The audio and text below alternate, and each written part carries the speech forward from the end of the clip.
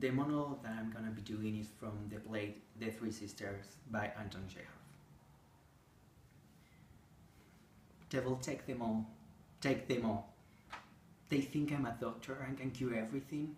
I know absolutely nothing. I've forgotten all I ever knew. I remember nothing. Absolutely nothing. Devil, take it. Last Wednesday I attended a woman in Sussex and she died. And it's my fault she died. Yes, I used to know a certain amount 10 years ago, but I don't remember anything now. Nothing. Perhaps I'm not really a man and I'm only pretending that I have arms and legs and a head.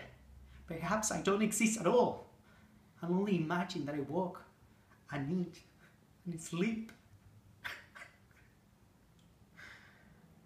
The devil only knows. If only I didn't exist.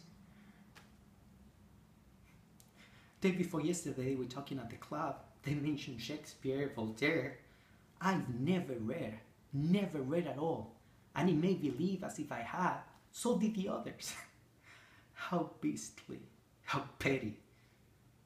And then I remember the woman whom I attended who died on Wednesday. And I couldn't get her out of my thoughts. And everything in my soul turned crooked, nasty, wretched. So I tried to forget.